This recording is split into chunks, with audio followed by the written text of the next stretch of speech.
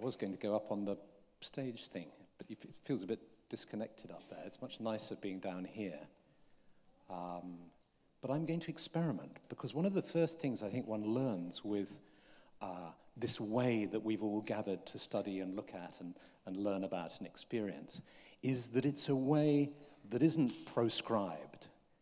It's not something that is just given.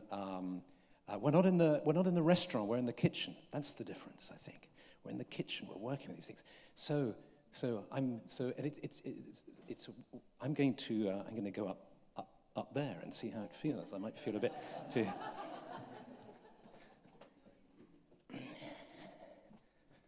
Right here. Ooh, it feels it's a bit weird, isn't it? But is it easier for you? Do you see better? I get the feeling that from the back it's easier, particularly. Yes. Okay. So I'll put up with the slight oddity of it for me, and because that's another thing I think. It was Ernest Hemingway, I think, who had a bet with a friend that you could write a story in 6 words. There's huge competitions now with the BBC and collections and all the rest of it. And a friend of his said, no, you can't. But Hemingway won the bet because he made up a story which was pair of baby shoes for sale, unused. And you go, oh, it's a whole story, isn't it? You know. So why did I mention that? I don't know. I don't know why I mentioned it. There was a really deep connection with this coming up on the stage, but I can't think of what it was. Okay, story, hugely important. So we're working with the unknown. We're taking risks. We're exploring, and I suspect that all of us here are here because we've seen beyond the veil or sensed beyond the veil.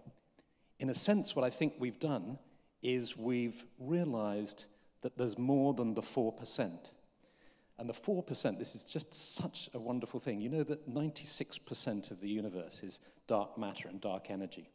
So all this stuff that we call real and that we see and that we experience and that we work with in science, scientists themselves now say this is just 4%. It's very bizarre. I had a wonderful argument with a professor friend who's a scientist, and as an experiment, we tried to see if we could convert each other.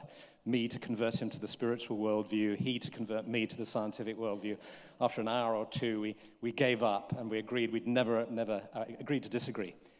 But his parting shot was, he said, you know something, Philip, you've got one thing on your side, which is incontrovertible, and that's this 96% unknown thing that we scientists have stumbled on. And so I think we're all here because we've sensed it, and I want to do a little sort of census here and see how this falls. My sense is that some of us will have sensed this as children, that we will have had experiences that somehow indicated to us that there was another world, another reality beyond just what seemed to appear to us. Could we have a show of hands, see how many people feel they had those sorts of experiences? Okay, so, that's a lot. That's probably half, if not more, actually, yes. Then, for others of us, we would have had in our, when we'd grown up, had a particular experience unaided by the ingestion of anything. Just unaided, just a natural experience. You catch my drift, as they say. How many had, whether that's, being aware of a relative who's died, who's giving you a message, or having some strange out-of-body experience. Let's have a show of hands for sort of natural yes, a lot again. And then how many through, and this is where how many through working with a plant in some way? Let's look at, say, marijuana and smoking pot. Let's be straight about this. Smoking pot, much smaller, or you're shy about admitting it, which is fine. And then I've the stronger experience, a psychedelic experience, LSD or mescaline or something like that. Let's have a look. Okay, about a third, yes, or maybe half even. Okay, ayahuasca, how many people, the latest thing? Yes, about a third. Okay, yes, no, that's very interesting, thank you. Yeah, so I think that's what brings us to events like this. We've had experiences in whatever ways of the other, and we want to learn more. Once you have a glimpse or sense or feeling or presentiment or sometimes a very powerful, strong experience, we want to learn about it, and we want to know more about it. And let me just have a look at my notes. And what have we got here? And of course, the focus on this conference is the lands, shamanic lands, and that's a huge clue, I think, that somehow there's a relationship between this physical world that we find ourselves in. It's not about some kind of transcendence where we're trying to live a life of purity that rejects the physical in order to go into some other states. That can be part of the spiritual journey, but for some people at some times. But this particular approach that I think we're all interested in is one that has a different relationship to matter, the body, and the land, that says really, we're here for a reason, and it can teach me. And I guess we've all had those experiences where we've been to particular places, sat under a particular tree, traveled to a particular island, sat in a stone circle, and had experiences which range from the very odd or paranormal, if you like, to perhaps just a sense of deep peace and connection with life and with oneself and with the land. That is powerful, and this conference is focused around that.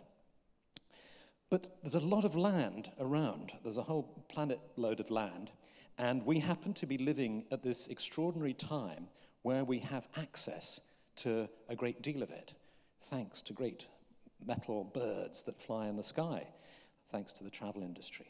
And so the challenge is then, where do we go? What land do we learn from? What are we actually going to do?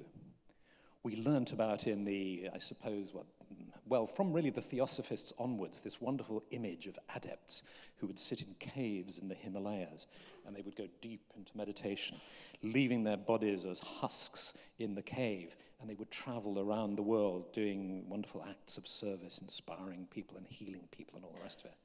And so we Westerners read about this, and we said, fantastic, I want to do that.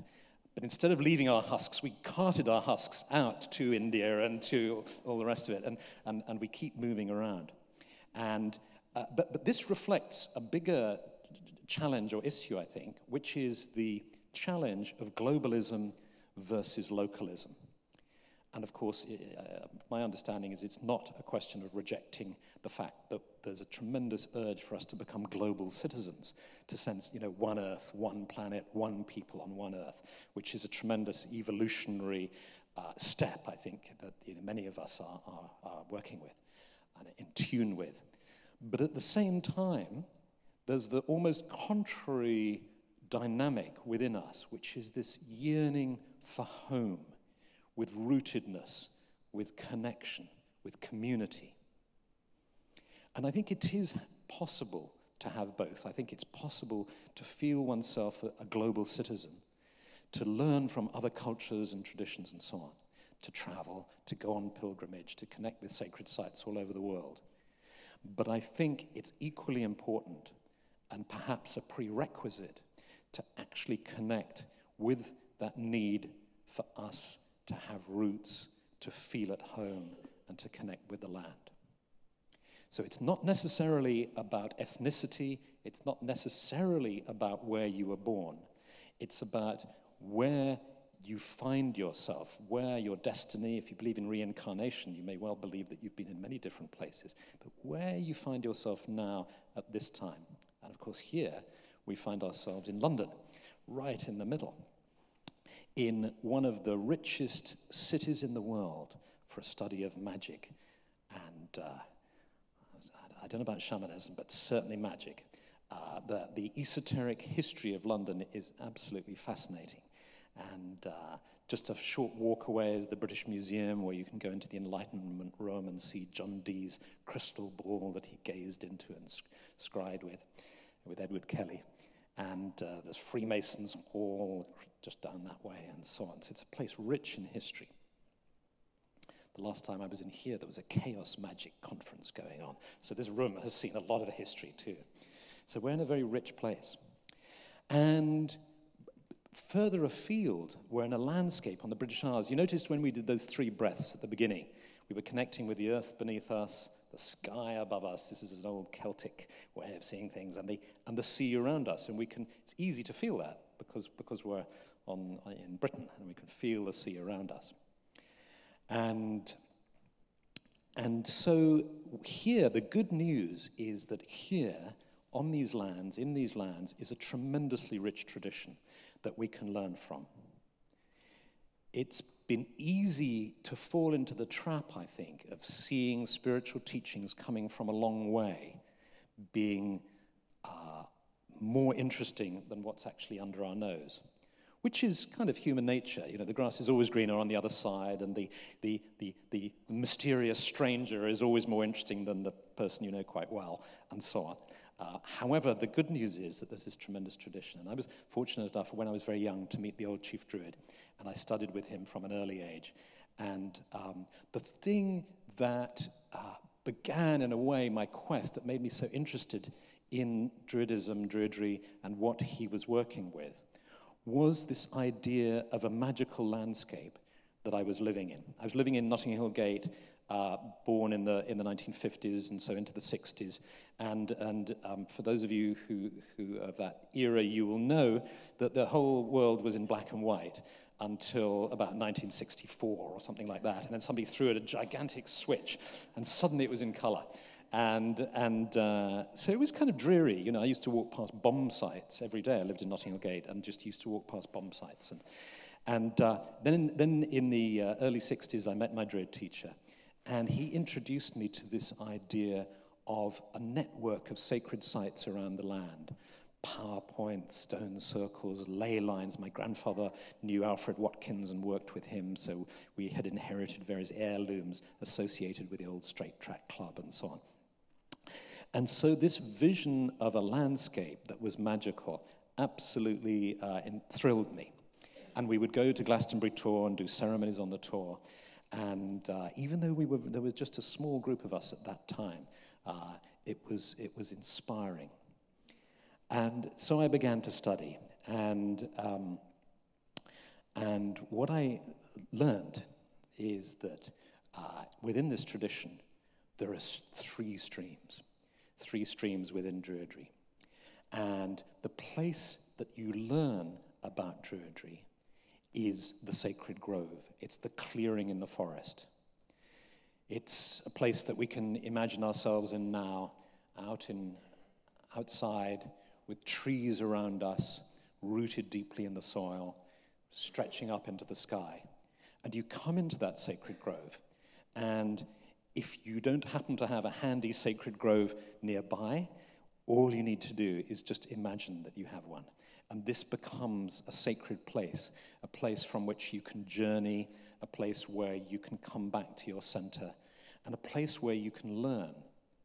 Because the wonderful thing about this whole thing that we're doing, this way, the spiritual way, is that it's based upon the idea that everything can teach us. The land can teach us, the trees can teach us, and that there are spirits and beings in this 96% that the scientists can't work out what's going on. In this 96%, there are all these wonderful energies and beings and learnings for us to learn about. And so let's go into that first grove of the bards now. Let's sense ourselves there. And this is a place where we start to learn about Druidry. Druid, by the way, is made up of these 2 syllables, and it's all there in a nutshell. Dru and id, these 2 syllables, both from Proto-Indo-European language roots. Dru, meaning trees, and specifically the oak. Id, meaning wisdom, knowledge, understanding. And these are connotative words, not denotative words. I didn't know about the distinction, but it's very important that you know about it, because when you go to the dentist, you do not want him to use connotative words. You want him to use denotative words. Denotative words denote specific things. Pass me the drill, pass me the crown, pass me the glue, and so on. You want him to use those. When you go to the poetry recital that evening, you'd like the poet to use connotative words, words that evoke, that associate. You don't want the dentist using those kind of words. So connotative, Drew and Id, connotative words. So we have oak, tree, forest, nature. Id, wisdom, understanding. It's where our word witness comes from as well. So put them together and you have the forest sage, the oak seer, the knower of nature. Forest sage, it's a wonderful, wonderful image. And so how does the forest sage learn? How does the forest sage connect to this tradition that was there before Druidry appeared, before the Druids appeared on the land? As the ice sheets moved away and the tribes came from the southwest, which gives us the hint about the Indo-European connection, because there's this fantastic connection with the traditions of the East. Too long to go into now, but we have a project called the One Tree Project, if you look on our website, where we meet up with Hindus and Buddhists and Jains in order to explore this. So these tribes were coming across, perhaps through the Caspian Sea, and so on, all sorts of different directions. Finally, as the ice sheets went, coming to these lands, connecting with the powers of light and darkness, with the sun and the moon, the mystery, finally, in the last analysis, the mystery of the relationship between darkness and light. That's the core mystery, between darkness and light. The mystery of a child. It's lovely that we've got a baby here. This little baby emerging out of the darkness of the womb into the light. The mystery of the seed placed in the soil that emerges out of the darkness into the light. And so the first religious acts, if you like, were replications of that, where we'd go into the cave, into the darkness, and sit in the darkness. I reckon, nobody knows, but I reckon it was 3 days and 3 nights, long enough to almost think you're going mad, but not quite so long as you really do go mad. But there's this tradition that, if somebody sits on a barrow, and I'm sure it was if they went into a cave as well, is that you either go mad, you'll become a poet, or you'll become, or you'll die, I think. So, and then you emerge out of the cave and you're born into the light. So it's this relationship between darkness and light. And that in relation to the land. So in the end, the great cairns are built, the barrows like Newgrange, facing the rising sun, where the gods were invoked into the land. We are so used to this idea of the veil, if you like, or the other world, and of our attempts to get to it. You know that time, when you meditate or you do a journey, there's a bonk, bonk, bonk, bonk, bonk, bonk, bonk, bonk, like that. And you're like some old sort of car, and it doesn't quite when it doesn't work, it doesn't quite work. You don't quite get through to the other side, or you meditate and you can't quite kind of get into it and so on. And, because we're always trying to go over there. But what was happening with the ancients, I think, is that they were also inviting the gods in. It's a two-way process. It's not just about going over there into the other world and communing and then coming back. The traditional definition, not the traditional, the Michael Harner's sort of definition of shamanism in a nutshell. It's technology or techniques to go into the other world, get something, and come back. It's not just that. It's also about inviting those beings who are out there in, which is how we started. Oh, spirits of the East, please come and bless us and help us. Please come and so on. So there's a two-way traffic going on, this liminal world. So here we are in the Grove of the Bards. And what are we learning? We're learning about how we can realize our potential, how we can sing the song that is inside us that wants to come out. That predominant feeling we can have is that we haven't quite realized our potential. You know, it starts from a young child. It started for me probably when I was, 6 or something, the school report. He has so much potential. It's a pity that he spends, the classes playing with his friends. So there's always this, and it carries on into your adult life, doesn't it? If only there's sort of kind of something, what do I need to do to be really myself?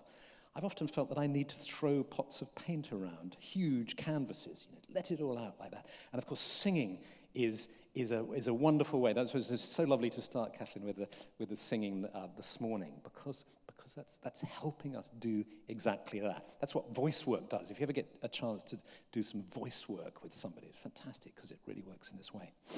Emerson came out with this concept of the undersong. He sort of made up a word called the undersong. This idea that it's bubbling like a sort of underground stream, and that's the expression that we want to give. So in the Grove of the Bards, we learn how we can express our particular undersong that may be actually in song, or it may be in words, it may be in craft, it may be in art, it may be just in the way we are in the world, in our unique and particular way. But traditionally, it turns around the voice, which is why Druidry in the old days was an oral culture, because it all turns around this ability that only we seem to have as incarnated beings. Animals, of course, they do have voices, of course, bird song, and I remember a dog that used to be able to sing a song who was just fantastic. But language is something that's particularly human. And so it's about story, it's about learning the power of the old stories, and it's also learning about, for us, the way we work with it in the order that I work with, is we take all this material and we say, well, it's not just about reconstructing it or attempting to do what people did thousands of years ago, because things have moved on. So what we try to do is we try to integrate a modern psychological understanding and a spiritual psychological understanding into it. And this is something that is really good to do, I think, when you come across any tradition, any technique, is to ask yourself, that's really interesting.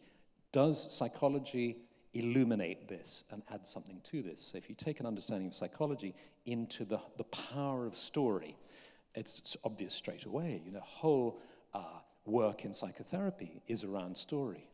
And my dad used to tease me that when I was working as a psychotherapist, that it was what he called money for old rope, because essentially, a big amount of work was encouraging somebody to tell their story. Just creating a kind of atmosphere and a relationship where the story can come out, and then more layers and so on. And so this is the work of the bard, which is a work fundamentally of magic, because there's a way in which words have a power. And you can see this in an esoteric sense in terms of vibrations and of the effect that they have, and you can see it in a very mundane way in the simple fact that if I say no to you, your life, maybe, depending on what's asked, imagine asking somebody, very important, you ask somebody if they'll marry you. Will you marry me? No. Yes. And your life is going to go in that direction or it's going in that direction. It's just 2 letters put together, or 3 in the case of yes, like that. So words, extremely powerful, fantastically powerful.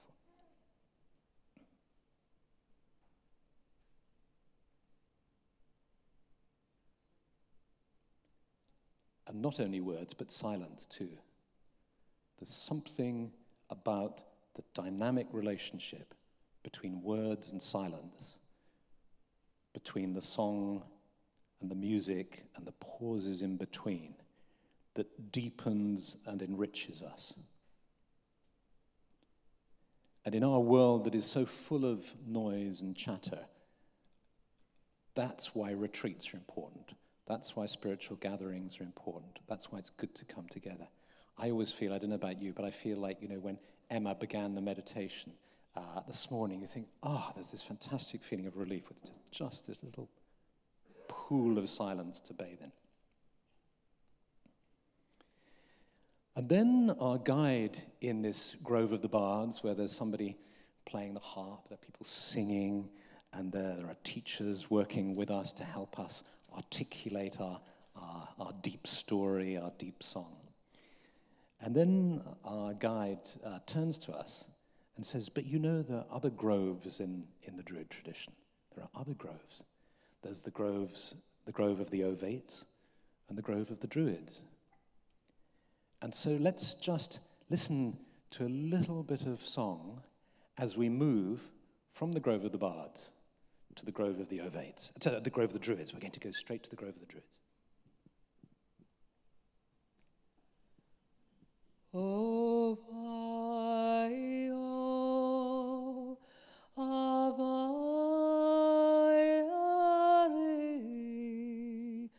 o iurore,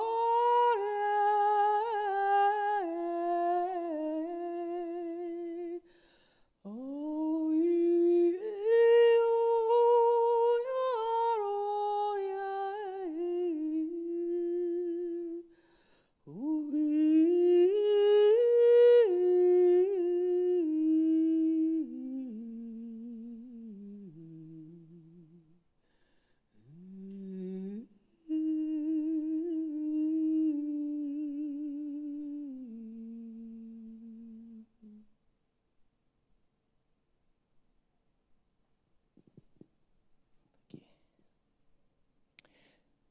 And here we are in the grove of the Druids. This is the grove where we open to the sage within us. In the grove of the Bards, we were opening to the singer within us, the creative self, working with our potential. Here, we're working with the sage within. Here, in the training that we do now, we work with philosophy and ethics.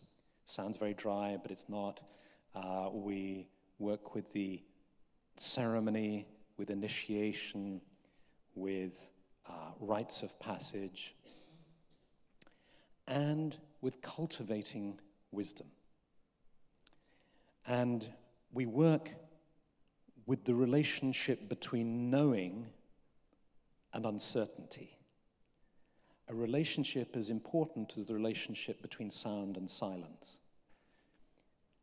The whole stress in our world is towards knowing. All our education, all of science. There's this kind of wall of, which is conceived of as the wall of ignorance, that science and medicine, quite naturally in a way, because that's its agenda, it attacks. Let's attack this. So when you find out there's 96% you don't understand, you build this massive hadron collider thing over sort of kilometers and pour in millions of pounds of push across this wall. But one of the key ideas I think that we work with is that sense of mystery that says to us, you can't understand everything. It's a good thing you can't understand everything. Be open. Be uncertain. The other way, the way of trying to be certain, which is so seductive, is the way of fundamentalism. No, I know, and I'm right. And when you think you're right, you're backed against the wall and you've got nowhere else to go. So however much contrary evidence is presented to you, you can't go anywhere.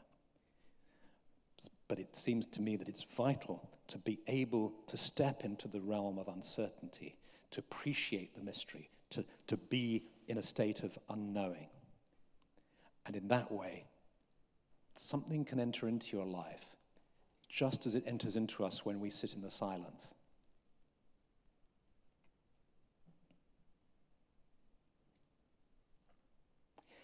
And it's interesting to note, I think, that in this grove of the Druids, where we see druidesses and druids sitting perhaps with people teaching, conversing, discussing, connecting with the land, connecting with the spirits of nature and of the other world. It's important to note, I think, that it's all working on the principle that we are cultivating wisdom more than we are seeking enlightenment. And that's a very interesting distinction, because you know the way in many Eastern traditions, enlightenment is seen as the sole goal, really, the most important goal, because enlightenment resolves everything, if you like. That's the goal to have. But there's a huge problem that brings with it, which is that immediately you take it on board, for most of us, I think. But as soon as one takes it on board, it's an event that hasn't occurred yet. And therefore, it's in the future, it's something you're aspiring to, which is, of course, wonderful, but it's not here and now. And therefore, you have to seek it, and you're not in the ideal state. So by definition, you're in an imperfect state, trying to reach perfection. And this is a problem that faces all of us humans. In psychology, it's called provisional living, which is the tendency we have to say, I will be happy, I'll feel fulfilled, everything will be all right. When I get married, when I get divorced, when I get the job, when I leave the job, when I leave London, when I get to London. And it just goes on and on. When I've had for me, it's when I've had lunch, and everything will be all right once I can have a decent meal. And our lives are a continuous kind of provisional living. And then, of course, we set ourselves up because we think, it'll all be great when the kids leave home. And then, the day after they've left, they come back with the grandchildren. And they said, look, I'm pregnant, and can we come and live here? Or whatever it is. Life is never the way you plan it. So that's the trouble with seeking the goal of enlightenment, is it sets up provisional living for us. Notice how it feels for you now if you think, okay, maybe striving for enlightenment creates some kind of stress for me. What if I decide to cultivate wisdom instead? Immediately there's a kind of sense of relaxing, where your soul can breathe. There's a suggestion that it's already there. It just needs cultivating. It's growing. You see the wisdom in a little child. There's a sense of the wisdom of the body, the wisdom of nature. It's something that immediately evokes gardening images, agricultural images, cultivation, growing, slow maturation, and so on. And so we work with wisdom. The idea of enlightenment is in Druidry. The key stories of Taliesin, who gets splashed with 3 drops, or Finn McCool, who gets the 3 drops of salmon liquor and they suck their thumbs in Wales and in Ireland, and they are filled with illumination. The Druid is sometimes symbolized as the lightning-struck oak. So there is the idea of enlightenment in it, but more stress, certainly in the type of Druidry that we teach, that there's more stress on the cultivation of wisdom. So we're sitting in this grove, and we think this is very nice. But then our guide says, well, this is just a little taste of the Druid tradition and of the riches that are in this heritage. And I'd like you to go now to the Grove of the Ovates. And so let's go to the Grove of the Ovates, and Catelyn will help us get there.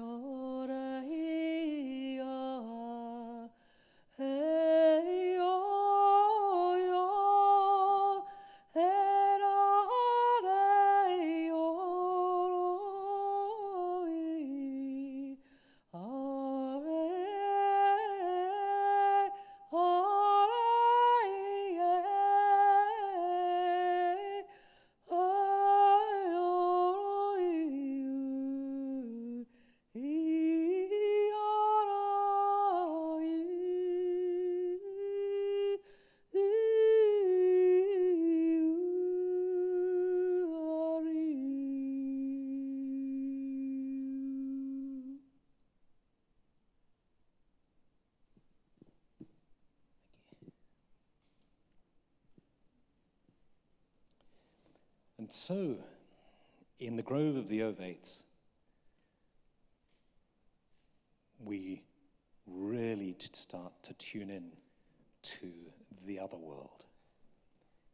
It's important that we begin, I think, with developing ways that we're really grounded, working with the eightfold wheel of the year, celebrating the solstices and the equinoxes, working with song, with poetry, with story. This is what we do to begin with, to really get ourselves grounded in community, in connection with culture. Because Druidry is shamanic, but it's got a current of shamanism in it, but it's more than just shamanic. It's also a culture. There are stories and songs and music and community and celebration and rituals and festivals and so on. And but by the time we start working with the Ovids are people who work with the fluid nature of time and space. Nature itself exists in a matrix of time and space. And once one realizes the fluidity of that behind the apparent solidity of the natural world is a whole world of energies and forces, provided one has done that work of sufficient grounding, one can then start to work with traveling into these worlds, inviting spirits in, but also traveling into them as well. And so here we work with ways of journeying, and here we work too with the bodies of law, L-O-R-E. So there is stone law and plant law, animal law, star law, and so on. And we work with these bodies of law, but rather than as collections of facts. For instance, if you're familiar with tree law, for instance, there are lots of books which will give you just lots of associations and lots of facts. And it's very tempting just to grab a book and look it up. But actually, the way to do it is, and the way we teach in the order as well, is you develop a relationship with trees. You go and sit out under trees, and you spend time with them, and you meditate with them, and you connect with them. And then afterwards, you can look at the law that has been passed down to us. And so there are all these bodies of law, but the prime stress is on experience and on nature. And in second place, scholarship, because Druidry is a scholarly pursuit as well. But experience needs to come in first place.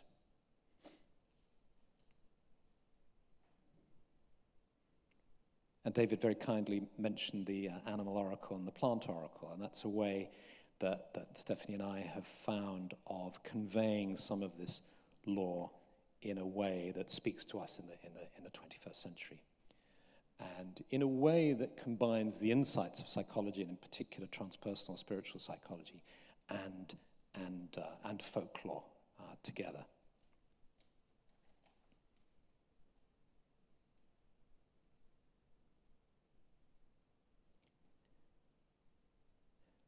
And so here it is that one learns too that the other world has its sacred geography, its lakes and islands, its landscapes that we can explore. And just as you'd be foolish to go into the physical world, into certain kinds of landscape without particular preparation, so it applies in inner world journeying as well, which is why training and mentorship is important, because this other world is vast. And so, little by little, you've built up by now this real sense of your own inner grove through your training in the Grove of the Bards. And this becomes a sort of liminal, it's a way station between the worlds. And that's really what many sacred sites and power points are. There's a way in which all the earth is sacred, and there's also a way in which, just like with the human body, there are lines of energy through the land, and there are particular points, sacred sites and power points, where they act as portals or gateways, where somehow it's easier to travel into the other world. And a way of looking at it, I don't know, I guess, a lot of you will have this experience of flying. So let's use that as an analogy. With flying, you have what's called ground side and air side. And never the twain shall meet. Well, they do meet, but with security. So you have, so you come into an airport and you're ground side. And rather strangely, ground side has become rather dangerous now because that's where they can't control the security. And so there have been various incidents recently, haven't there? Things blowing up in airports and things like that. So you're on ground side, And you go through security, and then you're on airside. And everybody you meet is on airside. So the guy working in the cafe, even though he's on minimum wages, he's been through security, and he's crossed the veil, he's safe, and he's on airside. So these two worlds. And what you're doing is the airport is the sort of transit station where you're moving from one reality to another. And sacred sites, in a way, are like that. You come in groundside, you sit down, you maybe make an offering, you make a prayer, you open yourself up, and something falls away from you. You know, maybe it's your baggage. You leave your baggage behind. We have a saying in our Druid ceremonies, we leave outside all disturbing thoughts. And then we sort of step into the circle like that and drop everything. And then if you're lucky, you meet people from airside who take you on. You go on a journey, you come back, and then you go back into groundside again.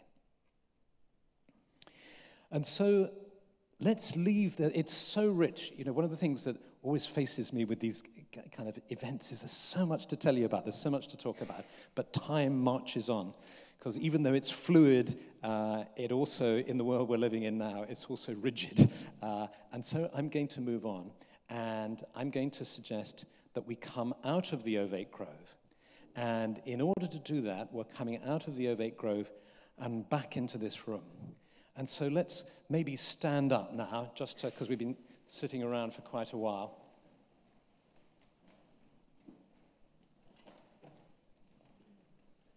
And let's just jiggle about a bit. Sadly, I have to leave after this event because my mum isn't at all well, so I have to get back to Lewis. But a lot of you are going to be here all day and all day tomorrow as well, so these kind of things are terribly important. Otherwise, you'll sort of, seize up, or I would seize up anyway. Okay, thank you. And now we're back in this room here, and sit down, jiggle a bit more if you want to, but because what I want to do is I want to show you an exercise that is essentially ovatic, which is why I took you to the ovate grove to give you a sense of it. The ovate grove is the grove where you work on, we talked about the bardic grove where you worked on your potential, your singing your song. Druid grove where you worked on your wisdom, cultivating wisdom. The ovate grove is where you work on your connection and relationship with the land, with the spirits, and so on. And so here's an exercise coming from that place. But I'm going to present it to you in a very simple way that I feel is absolutely appropriate for this kind of setting, this kind of meeting, and which you can use at any time, you can use it at home, and so on. When I say any time, it wouldn't be sensible to use it on the sort of London Underground, or certain places wouldn't be sensible. But when you're at home and peaceful, so this can be a little practice run. Keeping that analogy of flying, it's like we're just going to go up in a little plane and come back down again. But you can access this plane anytime and go on a longer flight in your own time and all the rest of it. So let's just do it. And so it's based on this idea that an understanding of the earth and the landscape as being able to give us gifts and us to develop and deepen our relationship with it. And there are sacred sites and special places all over the earth that act like these portals or these points of energy. And so to begin with, what you're going to do is what I'd suggest you do, is just think of somewhere you would like to visit. It can be anywhere in the world, or it can be on these islands, that you would like to just visit, a sacred place that you would like to visit. And just open yourself to inspiration.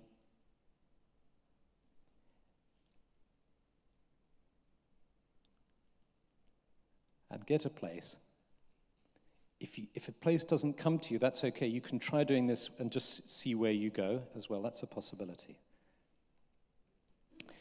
And then I'd like to imagine, of course, this is best done when you're with your eyes closed. Just begin to relax into the chair. Feel the chair beneath you. Sense you've got the four walls around you, the floor beneath you, and the sky above you. And knowing that you can return to a full awareness of your physical surroundings at any time, you allow yourself to completely relax. You become aware of your eyes and all the muscles around your eyes relaxing. All the muscles in your head are relaxing now and around your mouth, just letting go as your awareness moves to your breathing in and out. And with every breath, you just become more relaxed. And you sense the chair that you're seated in, and imagine now that it's a very comfortable chair, really, really comfortable. And that in front of it, you're on your own, just with this comfortable chair, and in front of it is an old-fashioned globe that is slowly turning. And you see its wooden arm, the colors of the countries and the oceans as it slowly turns. And the arm of this globe melts away now. And you're looking at an image of the Earth herself, turning on her axis, as if you are far out in space, gazing down on the planet.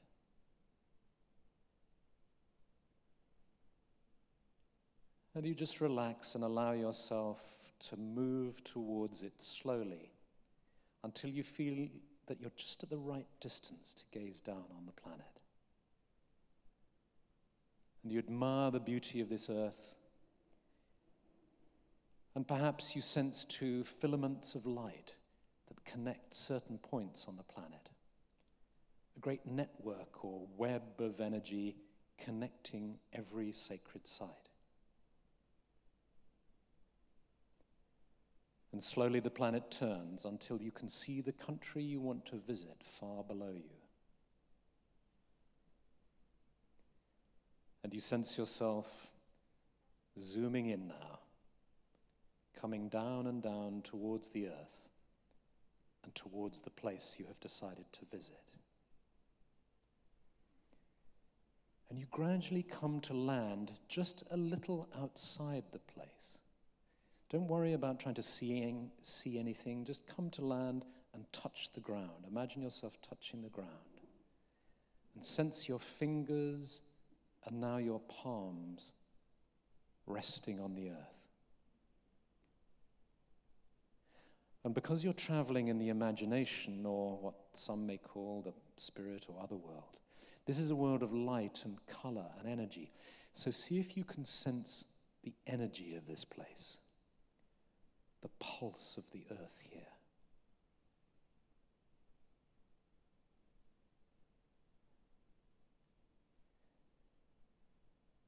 And now ask if you can go to the first gateway to this sacred site and see if you are drawn there effortlessly.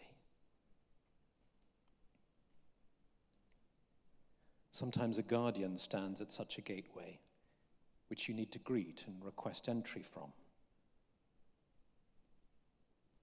Sometimes you simply need to acknowledge your awareness of the threshold and then step over it if this feels right.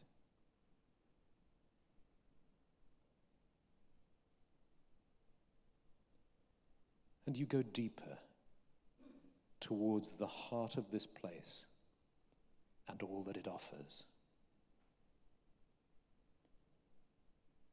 Sacred places are places of power that mediate specific frequencies of energy that are inspiring and healing. They are like pure springs high on the mountainside that invigorate and refresh you. So just allow yourself, if it feels right, to bathe in the energy at the heart of this place, bathing in the peace and the power to be found there.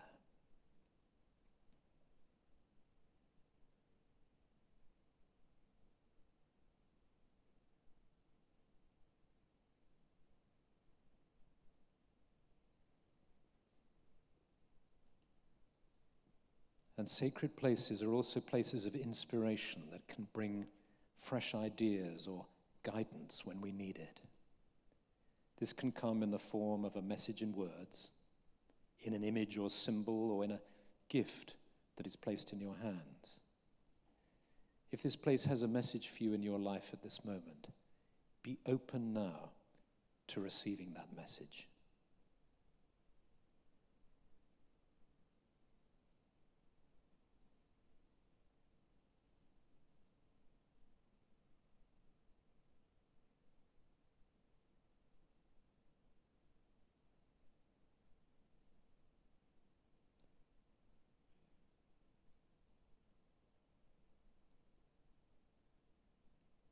And it's time to leave now, knowing you can return at any time.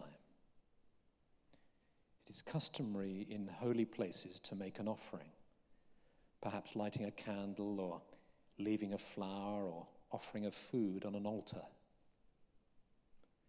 Sense yourself making such an offering if this feels right.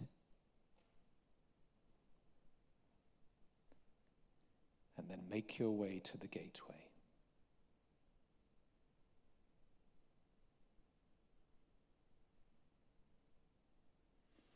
Thank the guardian if one is there. Then turn to face in towards the place. Bow in appreciation. And then turn outwards and move away gradually.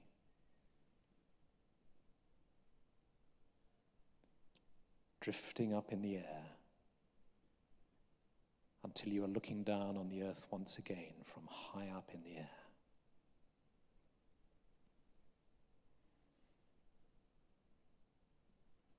Sense the earth turning until you see below you the familiar outline of Britain, London far below.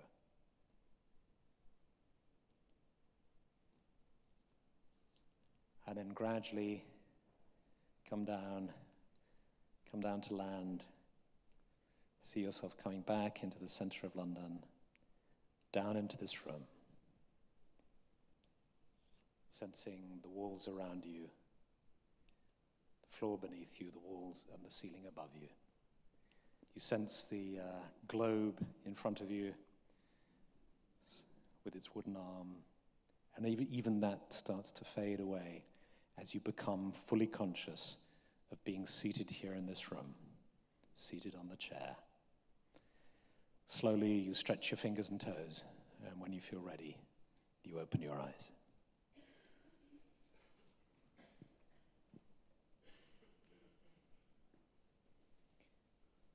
And while the experience is still with you, I'd invite you just to turn to the person you're seated with, and if you feel okay with doing this, just share, each of you just share your journey. And the reason for that is it helps to bring you back into the room, and it helps you to remember little details that can very quickly drift away, and half an hour later you've forgotten them. So it helps to ground the experience, and it helps you to connect with whoever it is you're sitting with and to hear about their adventure as well. So let's just do this for a couple of minutes.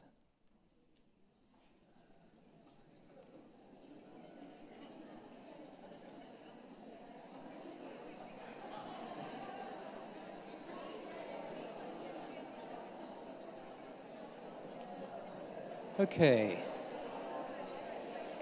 There's a lovely hubbub of talk. That sounds wonderful. Well, I hope that it was an interesting journey for you, and you see how it took 15 minutes, I think. So you can imagine how you can develop that and use it yourself. And those of you who use Google Earth will know that extraordinary way that you can actually do that, and you can sort of zoom, and you can go. I've been to the Potala Palace, for instance, which I've never visited physically, but you can fly up the Brahmaputra, and the resolution on the images for the Brahmaputra are very clear, actually. And if you set your sort of flight path really well, you can fly all the way up the Brahmaputra and get onto the Tibetan plateau and then you can go round. And that's how I found the secret temple of the Dalai Lama, which is at the back. I flew around the Potala Palace, and there's a lake at the back with a building on it, and I thought, oh, what's that? So having flown around, I flew back, and I went from Google Earth to Google, and Googled palace around the back, and found out about this wonderful palace which has tantric paintings, and it's now open. You can visit it, and so on. So this is a familiar kind of process for us, but I think we can go quite deep with this, and. So thank you so much. It's been lovely to stand here because there's the little baby there who's fast asleep now. There's a lovely Labrador here, and a really lovely feeling of joy in the room and colour. So thank you. And to finish our session, Carolyn Hillier will sing for us. Thank you.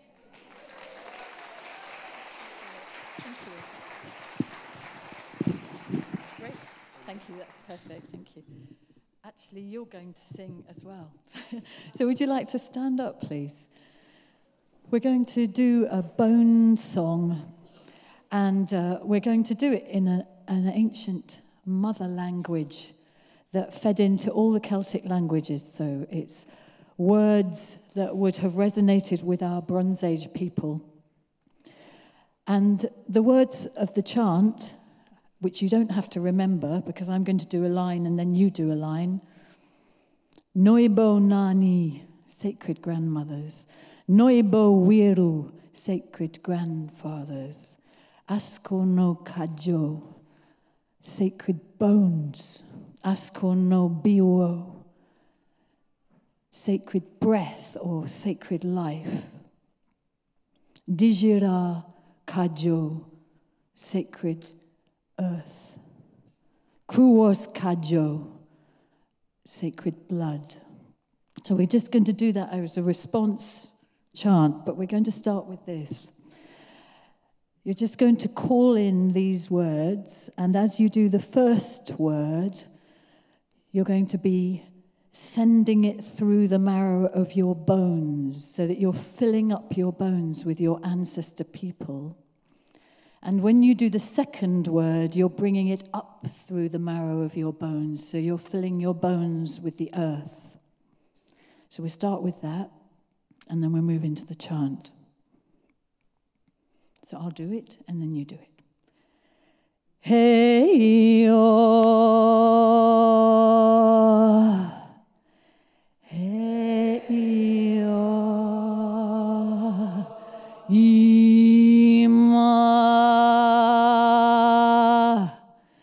Ima. Hey, oh. Hey, oh. Ima. Ima. Hey, oh. Hey, oh. Ima.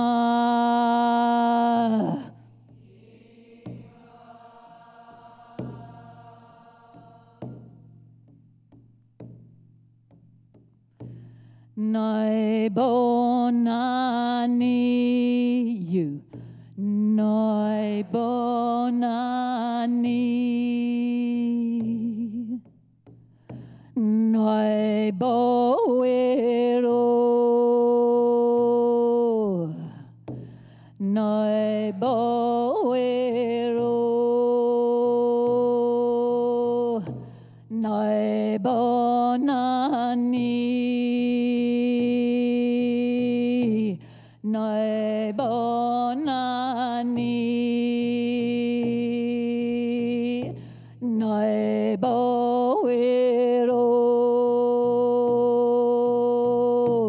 Noibo Ero. Askono Kajo. Askono Kajo. Askono Kajo. Askono kajo, biwo kajo, biwo kajo, noi bonani, noi boero, noi bonani, noi boero, dejera kajo, Kruas kajo, dejera kajo, Kruas kajo, noi bonani, noi boero, noi bonani, noi boero, ascono kajo, ascono kajo, biwo kajo, biwo kajo, noi bonani, noi boero, noi bonani, noi boero, dejera kajo, dejera kajo, Croas kajo, Croas kajo, noi bonani, noi bonwero, noi bonani, noi boero, noi bonani, noi boero, noi bonani, noi boero, noi bonani, noi boero, noi bonani, noi boero.